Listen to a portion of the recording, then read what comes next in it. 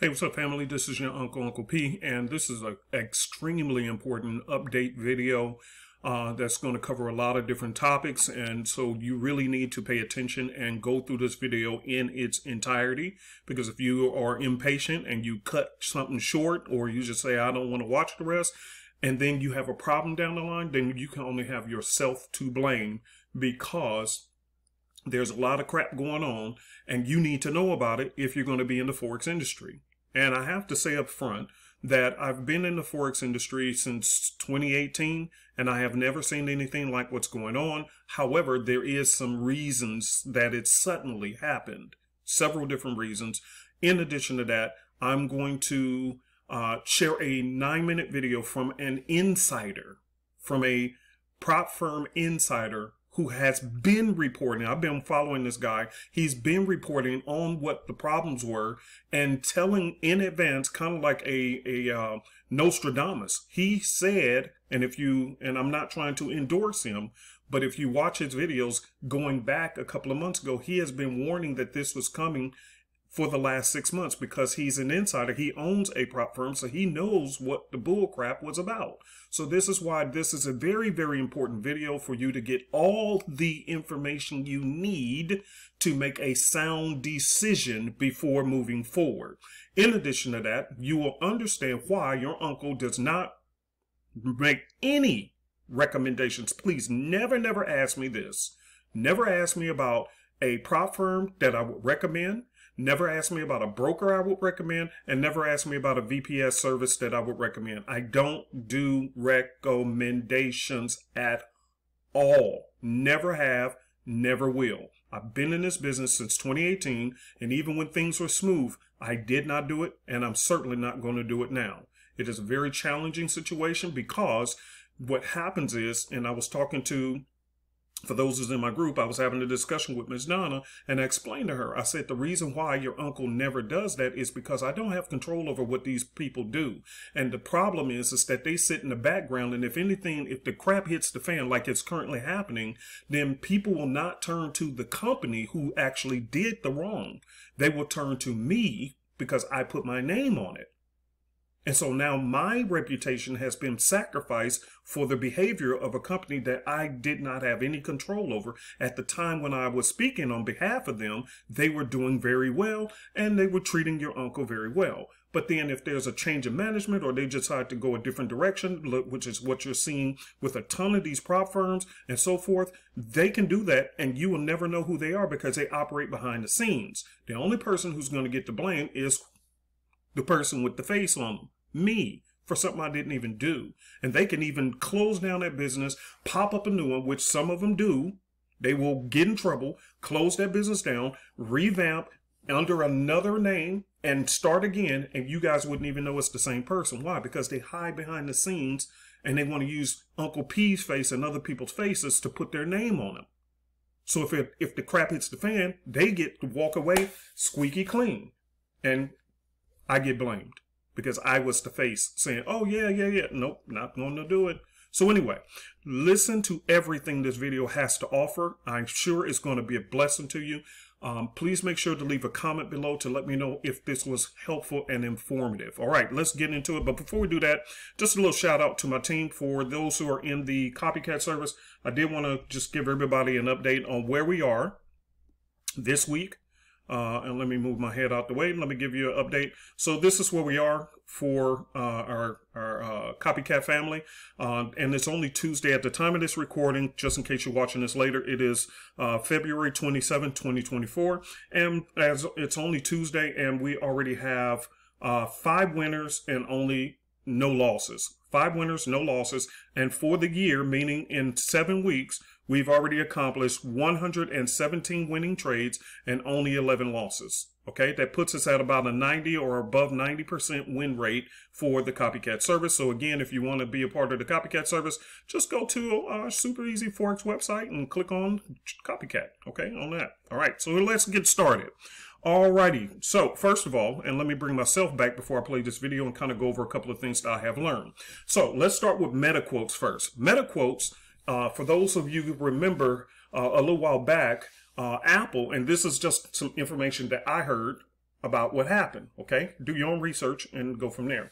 But what I heard was from MetaQuotes, you remember when they got pulled off of the Apple market, and all of us were panicking like, okay, oh my God, what are we going to do now? Because everybody on the, I mean, everybody that I know, well, not everybody, but most of the people who I know, especially if you create custom indicators, you're using either TradingView or you would use MT4 or MT5, which I hate the MT5, but MT4, which is through MetaQuotes. Okay, so when MetaQuotes got pulled off of the Apple Store, which was huge loss of business for them, here's what I heard happen.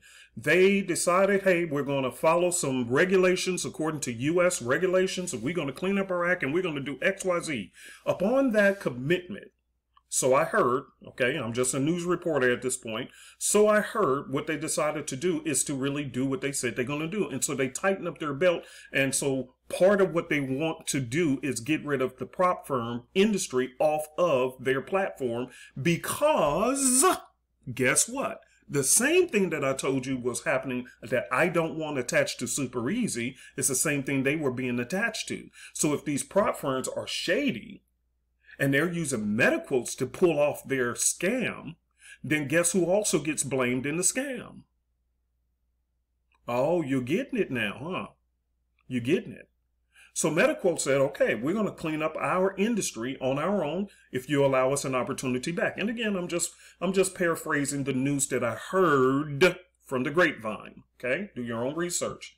Okay, just to make sure it's valid. But anyway, what happened was, so a lot of these prop firms and this major company, which I'll leave that story to this guy who's a prop firm owner to tell you that insider story. But anyway, that's the reason why you see a whole lot of people who's fleeing.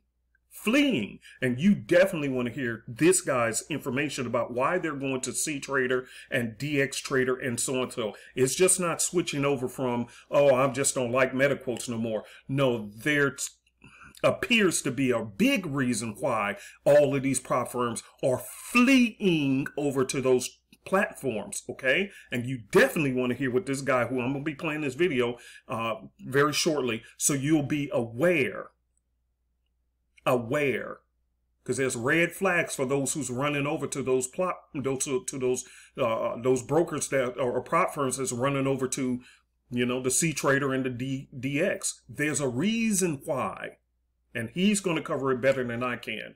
So I'm just going to leave you guys with the MetaQuote portion of it, okay? And then number two, I want to talk about a broker, okay? I have already shared with you guys the AA. Okay, you know, that broker who just screwed tons and tons and tons of people. So I warned you guys the day before they actually tried to send out a notification to everybody saying, oh, we're updating our service and this and that, that and this. I reported this to you guys the day before. I gave you the information up front. And I was talking to Dr. Elvis, and he said, Uncle P, isn't it strange that they didn't even send out any notification to their clients until the day after they talked to you? Now, that could be a coincidence or whatever y'all want to say. But the truth of the matter is I got on their tails because I'm like, okay, you done shut down not only demo accounts, just froze them out of the blue. Froze them out of the blue. Okay? Crooked as two left feet. You froze them out of the blue. Okay? And then you even close down people's live accounts with real money in them. Out of the blue. Just like that. Okay? You don't do that if you're a legit, you know. So this, again, interview your brokers first. Ask questions. Here's the two questions most retail traders ask. And then I'm going to get to this video because y'all really want to hear this. Here's the two main questions that retail traders tend to ask. Okay? They just want to know what's the minimum balance they can start with, and they just want to know what's the maximum leverage they can go with. Okay? They want to put in the minimum amount of money and get the maximum pretend benefits out of it. What do I mean by that? You want to put in $50, but pretend like it's $5,000, which is why you're asking how much leverage. In other words, how much can I pretend I have by using you? So if I put in $50, but you have a 2,000 leverage, okay, now I can trade as if I have what?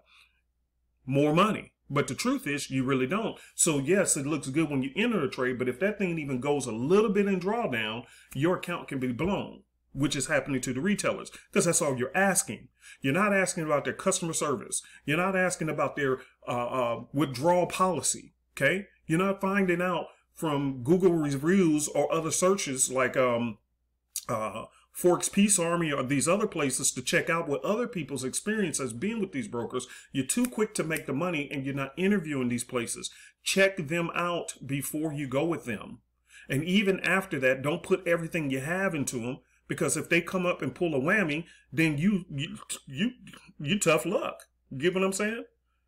You luck out. Okay. So, and here's the deal. A lot of you guys, well, I'm going with a U.S. regulated broker. That's cool. Go ahead and do your thing. But guess what? I had a problem with one of them too. Okay? So do your research first and go from there. Okay? So that's all I got to say about that. Now, I want to get my head out of the way so we can get to this important video information. It's about 9 minutes long. Hang tight. I guarantee if you listen all the way, you're going to have to know. What? Yes, it's true. This stuff is going on. Here we go. All right, and this is Mr. Stan. Okay, here we go. Here we go. Another day, another company, another prop firm is going down. I'm honestly being a little bit tired of being the industry newsman for some reason. For the last couple of videos I was been making, explaining where this industry is going. And like I said, I'm no genius. I've seen all of this stuff before. So when it came to FTMO, MFF, TFF, they actually, because of their being their own liquidity providers, they got in trouble one way. Now we're getting that funding and engineer cut off their ties from their provider, FPFX, which is also an interesting the way it went down, because now FPFX is essentially, it owns a bunch of these white label prop firm companies that are not real prop firm companies. They're just great marketing companies. That's all they are. And nobody's going to tell you that. Well, except me. And FPFX, as much as they're saying that, oh, they caught him cheating and they caught him all that stuff, that's also nonsense to an extent. They knew about it before. I can probably get in trouble for saying that, but it's true. And the only reason they're throwing them under the bus right now is because funded engineers simply wanted to open up their own. They wanted to become their own backends, and they wanted to control full area vertically integrated all of their systems, basically, and instead of licensing them from FPFX. And since they were cutting ties with the FPFX just decided to nicely throw them under the bus while looking like they're the white hat in the industry. Well, fuck him too, to be honest. And the reason why, like I said, nobody's telling you this. Well, this is inside scoop. So if I'm gonna get in trouble for that, I'm all doing it for you guys. Now, like I said, you guys, please make sure you're listening carefully, because again, this is an insider who owns a prop firm, a prop firm himself. Now, again, I will repeat, I am not endorsing this person, but I like hearing from people who are insiders who will give you the truth. Okay, so let's keep listening. So, but anyway, all that bullshit is, it's bullshit. And the reason why it's bullshit is very simple. All these firms, they're licensing from each other, blah, blah, blah, blah, blah, and they're not really being a prop firm at the end of the day. And how do you discern between a real prop firm and a fake prop firm? Well, it's very simple. Do they own their own backend? Do they own multiple brokers? Do they have multiple liquidity providers? And if the answer is no, and again, I'm tired of saying this, if it's a 20-year-old guy running the firm, run the fuck away from it, because no 20-year-old should know. He simply was not in the business, in the finance industry, to own a fucking prop firm. How do you not get that? He is simply licensing a lot of bullshit from other companies and making it seem like he owns something. They don't own shit, okay? And I don't know about an CEO of a funded engineer. Might have been a nice guy, whatever. But they definitely cross path with their licensee and licensor. And now they have a problem, and both of them are probably guilty of being dirty. And this is what happens. And what's interesting is what's going to happen next, which again nobody's going to tell you, is the FBFX owns a lot of these firms, okay? And a lot of firms decided, why am I going to share with the licensing, with the back-end partner who set me up in this business when they're essentially just a glorified marketing company, when I can own my own shit outright. And this is, so you're going to see FBFX white labels now from this point on just fucking going under. And, well, if FBFX and Justin has any fucking brain cells, they probably wouldn't do it, what they just did to begin with, but fine. So now all those white labels that are owned by, that are licensed their technology from FBFX, they're going to be thinking, oh, well, if Justin can do it to us, maybe we should get our, stop working with them. So the industry is going to undergo, it's, let alone we have FTMO and MFF and TFF, they're big guys who have U.S. regulations looking at them. Now we have West Side, East Side beef going on with the fucking firms between themselves, between their the hierarchies of who licenses what from who. And I'll tell you, long story short, is very simple. I've been saying it all over and over and over again. Pick a firm that owns its own tech, not just licenses its own tech. Do they have their own back end? Are they did they grow the company from within itself, right? Instead of licensing a piece here, a piece there, and then I'm just going to be a great marketing guy showing pictures of Lamborghinis, the proverbial bullshit Instagram marketing, right? And if the company is actually has multiple liquidity providers, it tells you right away that it's not owned by nobody, because I can make deals as a CEO of funding traders. I can make deals with whoever the fuck I please, okay? I can have 20 different brokers supply me with their liquidity, so you guys can pick and choose the best one you prefer to trade with whatever differences they have, small differences, honestly, they have. And none of these white label companies can do that. They cannot have multiple liquidity providers because they all have to go through Justin, okay, through FBFX. Maybe not anymore. Maybe he'll make those adjustments. But those are the ones who have a single liquidity provider. Those are probably firms that license their back end, and they're more of a marketing firm than they are a prop firm. All right, and sorry to say that there's probably a decent amount of these firms out there in the business, and slowly, as you can see, the shitty ones are being weeded out of the fucking park, and that's a good thing, because at the end of the day, we're gonna have fewer companies, but those companies who survive the little regulation wars and all the other nonsense are the ones who are the best and the most honest and the most reputable ones, okay? The strong will survive, and the ones that are around about 20-year-old kids jerking off somewhere, well, that's what happens.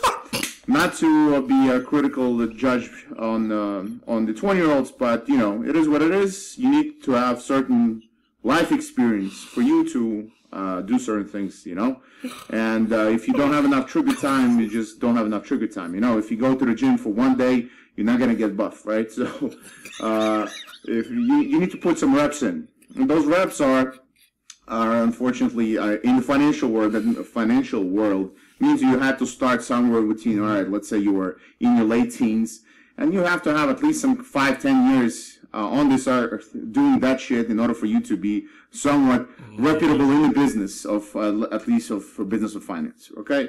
So if you're a 19-year-old kid running a firm, sounds like bullshit to me, okay? Anyway, like I said, what do you look out for now from now on? You look out for firms that only offer one liquidity provider. Look for a liquidity provider for multiple completely independent firms, and that's what we're offering 3, and we can offer more, but it just at a certain point it's like, why, right? What's wrong with the other 2?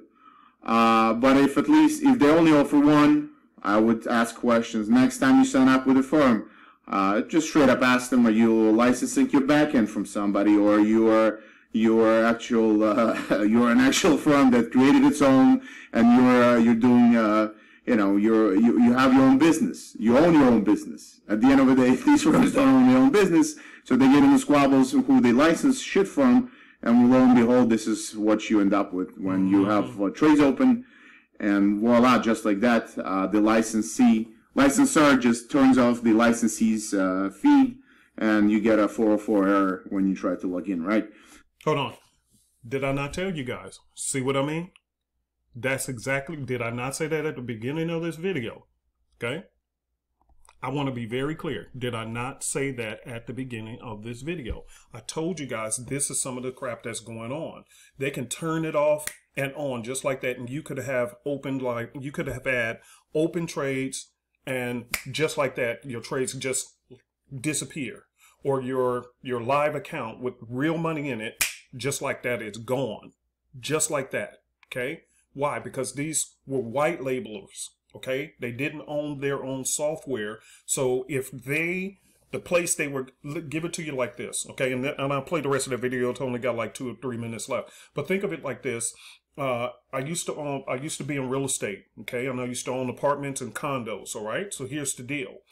On the lease, it says you cannot, quote unquote, sublet. Sublet means if I rent it to you, you cannot turn around and re-rent it to somebody else at a higher price, or even get the chance to re-rent it in the first place. Get what I'm saying? I rent it to Pookie, and Pookie turns around and says, well, I'm going to rent it to JoJo and make me some profit off of it. Hold on, Pookie. Pookie, this ain't your place. And when you signed a lease with me, it was between you and me. I never gave you authorization to take my condo that I rented to you, Pookie, and to turn around and re-rent it out to JoJo for more money. And you don't even stay there. Do you see how that works? So Pookie is in the wrong because he doesn't own the apartment. I do. You see what I'm saying? So in the Forex industry, some of these people, prop firms or brokers, whatever, they sit in the middle as the Pookie. And they're re-renting it out to you. But the problem is, if the owner comes in and says, I don't like what you're doing, the owner, me, can kick or evict JoJo, which means you had open trades on your live account or demo. I'm going to kick you out. Now, you ain't got no say-so in the matter. And I'm going to go after Pookie for causing this problem. And both Pookie and you, JoJo or Jojetta, with your open trades and everything else, you just flat out on your flat 2 cheeks. Ain't nothing you can do about it. Except for get mad. Are you guys understanding how this works? So let me let him finish. Hopefully you understand that logic. They didn't own. They didn't own. They white labeled it as the owner, but they really didn't. Pookie white labeled this apartment, my condo, saying, oh, I own this apartment, JoJo, so I'm going to rent it to you, JoJo. Sign a lease saying, Pookie, you're renting this place from Pookie for $2,000 a month, even though I rented it to JoJo. I'm sorry, let me rephrase it. I rented it to JoJo. I rented it to Pookie for $1,500 a month. Pookie turned around and told JoJo that JoJo, I own this apartment. I own this condo, and I'm renting it to you for $2,000. So Pookie trying to get a $500 come up every single month. Until I figured out what was going on, I kicked Pookie off the lease, and then I evict JoJo. And both losers. Who's the real victim in this? Is it Pookie, or is it the JoJos or the Joettas? It was the JoJos and the Joettas who didn't even know what was going on. That is the same thing that's happening. So let's go ahead and let this finish, and then I'll be done with this video. So I'm sure, I think it's a disgusting situation anyway, how it shook out, because one firm, which is not that clean, throwing another firm, which is not that clean, under the bus, making it look like they're all doing the world a favor. In reality, both firms should probably fucking go out of business, but that's my 5 cents. Again, everything said in this motherfucking video is alleged and all just guesstimates and schmestimates and whatever, so don't call me, don't ask me stupid questions, don't comment, I don't want to comment on anything. I gave you something interesting, take it as it is, I know nothing, and blah, blah, blah, blah, blah, for all the legal reasons, fuck you. Okay. All right. So look, guys, just to wrap this up, and excuse his language, but this is the point. I like dealing with people or hearing from people who are just raw and uncut. They're going to tell you the truth whether you like them or not. Okay. So again, I am not endorsing him. I'm not telling you to use him, but I at least like his information. And he's the same person who warned about all this stuff happening months and months and months in advance before this video. So if you want to go back and check out his other videos, funded engineer, you can check his videos where he predicted all of this stuff was going to happen months in advance. Okay. So anyway, I hope that this video was able to give you some value, and I hope that the information I provided to you was a little bit helpful. If it was, please leave a comment below so I'll know that, you know, I was able to at least be instrumental in, you know, kind of giving you guys some guidance, because I know a lot of people were hitting me up looking for guidance on what to do next. And here's my final take on this. What do you do next? Move on. Okay, let me give you this so that you guys will remember. Go back to the situation. I own the condo. I leased it out to Pookie. Pookie did some janky stuff that JoJo or Joetta didn't know about. Joetta and JoJo now have a dilemma. What do I do next? That's where you are. What do I do next? And that's a great question, because the question is, what do I do next? Okay. What do I have to do? I have to suck it up and keep it moving. Why? Here's the reason why. Because if I sit all day being pissed about what Pookie did, which you can go ahead and go after Pookie, I'm not telling you not to. Go do what you got to do to get Pookie straight with what y'all had worked out. Okay? Pookie owe you. But at the same time, settling that is not going to help you to get back into the markets and start making some good income from the Forex market. So now you just learn better next time how to do your due diligence versus just simply asking, what's my minimum balance I can start with? And what's the highest leverage you offer? That's always the main two questions that the retail trader asks. They don't ask nothing else. They don't even care about reputations of that place they're doing business with. They don't do no reviews. They don't do anything. They just, what's the lowest I can start with? I want to start with $5 and pretend I got 5 million. So do you offer a $500,000 leverage so I can take my $5 and turn it into? Do you see what I'm saying? JoJo and Joetta? If you're going to be in this business as a professional, then do professional work. Okay. Now I would say not every review I agree with. Okay, I really don't. Some of you guys, you've been following me now, but guess what? I was getting beat the heck up, even though I was an innocent person. It was just because I didn't do things the way people wanted it done, or I was telling things that people didn't want me to say. They wrote dirty reviews on me. And here's the funny thing about it. They told me in advance, if you don't do X, Y, Z, I'm going to. And they did it. And I had to sit there and take it up the cheeks and do nothing about it. And people believed them. But guess what? They're gone and I'm still here. So the other thing is, you don't have to believe every review you see, but also look at their reputation. How long have they been around? What do the majority of the people say? You know, all these different things are important. How visible, and that's a key. How visible is this firm, broker, prop firm, VPS service, whatever? How visible is it? How easy it's for me to contact them and get a response? How quickly do they respond to me? That's very important. If I have a question, and don't ask a basic question, ask a stupid question and see how they respond. If they get irritated that you asking too many questions, you might want to move on. Because this is your hard-earned money. This is your money. This is why I enjoy doing the free live classes, which we got one coming up tomorrow. And you're more than welcome to come in. You don't have to buy nothing. Just come on in. I don't mind being transparent. If I know something, I know it. If I don't know it, I don't know it. But at least you get to see who I am and to hear me. And to get at least familiar with Super Easy, because I ain't trying to hide behind the scenes like a lot of these other so-called gurus who they shoot very good videos, but guess what? That's about all you're going to get from them. They can't be contacted. You don't know how to reach them. Even after you get something from them, then they disappear. They're not visible.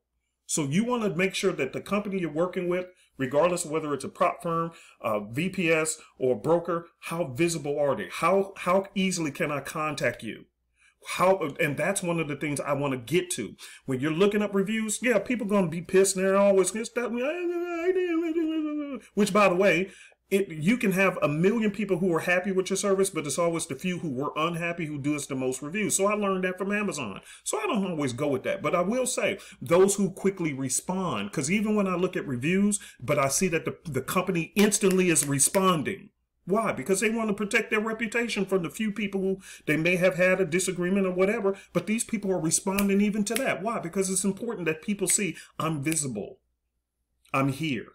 I don't just duck out on people, even if it don't work out between me and the customer. I'm still here responding. So look for those kind of things when you're doing reviews. Don't just look at, oh, this person said this and this. I have learned in this business, that a lot of times I'm dealing with a person who don't even know nothing about Forex.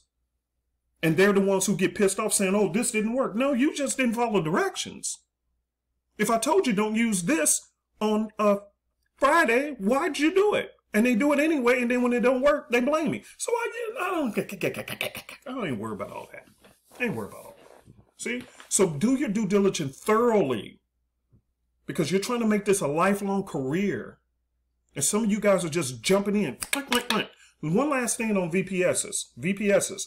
I really could endorse VPSs because that's not really, they don't scam people. So I really could, but I'm just conditioned not to endorse anything anymore. Okay? I just don't. There's a lot of good brokers out there that I really want to say, hey, go with this one. But I just conditioned not to do it. That's why, other people can mention it in our groups. I don't mention it. Me personally, but others can. And that's fine. I don't have a problem with that at all. That's cool with me. I just don't do it, okay? Because when I'm shooting these videos, other people's faces ain't in these videos. It's only mine. So if the crap hits the fan, which is currently happening, the only person y'all gonna blame is this black guy with the baseball hat. And I'm avoiding that. But now, let me close with the VPS services. So here's my experience, which is short-lived, okay? I have a short-lived experience with VPS services, but here's what I have learned. My experience is this. I would suggest to you, me personally, I don't want to go with a VPS provider that specializes in Forex. That's just me. Do what you want. Not saying they're bad, but that's just me. Here's the reason why. In my experience, mine, not yours. Okay? So again, there's tons of them out there. Some may be great. But with my experience with one of the popular ones out there, when the markets start moving really, really fast, then for whatever reason, their servers or my server that I'm renting from you keeps slowing down or freezing up. Okay? Why? Because it all happens at the same time, because everybody's trying to put in their trades, and there's a lot of activities on these servers which you may be sharing with another person. So they're renting out one server, giving you access, but it could be serving multiple traders at the same time. So when multiple traders are all trying to do their thing on one computer at one time, it could muck it up and slow it down. But when I went to a outside VPS, virtual private server, online computer, basically, it's the same thing. It's a Windows computer, but you're just renting it online. And that, you really don't even need that, to be honest with you guys. A lot of you guys are trying to purchase them and rent them out. Unless you're in our copycat service where you want to make sure that the power goes out. Hey, I still want to make sure that I have my copycat trader running 24/7 at any given time, and it's not going to go out. That would be the only reason why. Other than that, a lot of this stuff, you really don't need it. Or if you're running an EA of 24 hours and you may, like in living areas where, it gets floods or power outages and stuff like that, I get that. Then you need it. But from the average person, they really don't even need it. Save the money, okay? But here's the point. The VPS provider that I currently use is not even a specialist in the Forex market. Therefore, when there's high activity in the trading market, it has no impact on my server with this outside of the Forex market provider, because it's not predicated on too many people piled up on the same servers doing the same thing at the same time. Are y'all understanding what I'm saying?